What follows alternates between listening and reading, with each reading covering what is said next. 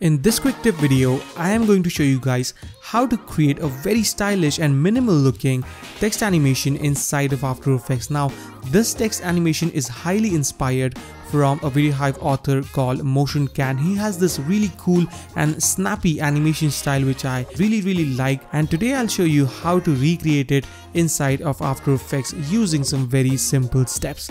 I am Nikhil from dopemotions.com, and without any further ado, let's get started.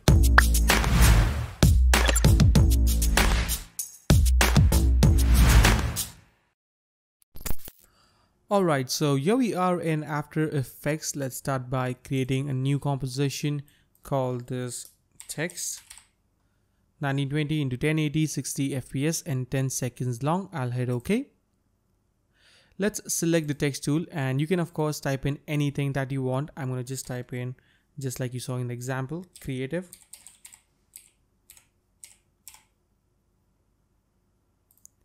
Let's make this white color and bring down the size to around 200. That looks good. Maybe it's a bit too big. Let's make this 100. Okay, perfect. So here we have our text. So let's start animating this. I'll go into text property, and in the animate section I need to add a position. Go again into the add section, not in the animate. This way it will only add the properties in the animator 1.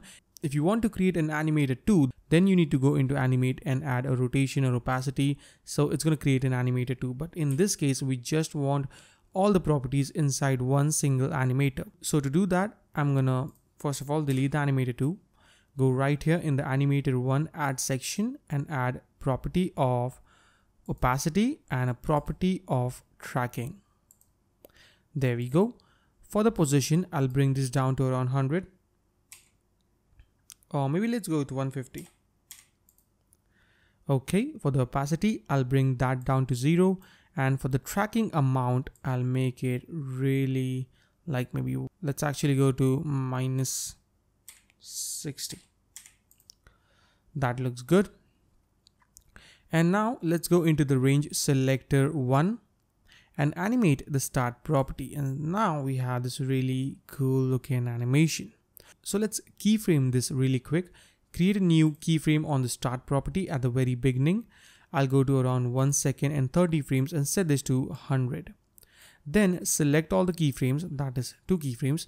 Go into graph editor, and you see now, right now we have very flat keyframes. Now if your graph editor doesn't look like this, then right click and select edit speed graph.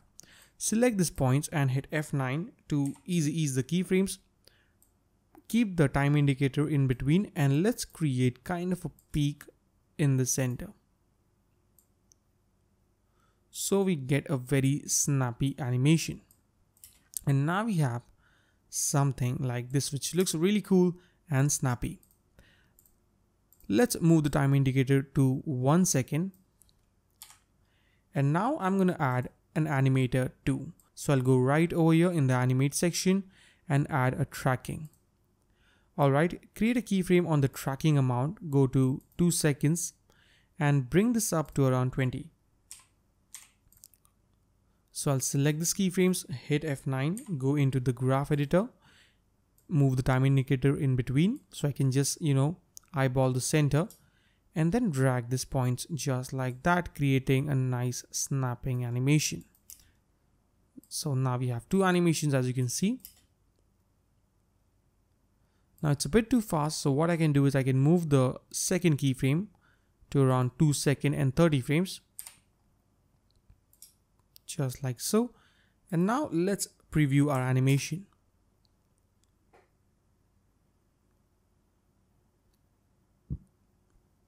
And as you saw, it is looking absolutely great. Now to make it look more interesting, what you can do is select the text, hit Ctrl D to duplicate it, put this below, and give it the same color as the background. So let's create a new background, hit Ctrl Y on the keyboard to create a new solid. I'm using this really nice pink color, hit OK, call this BG for background, put this at the back, select our text, that is a second text, increase the size just like that, really high. align it into the center using the align section. And for the color, I'll select the background color. Then make sure the layer is selected, go into effects and presets and type in drop shadow. Double click to apply that. We don't want any distance, we just want the softness, like so. Color, I'll pick the color from the background and then move this to a bit darker tone.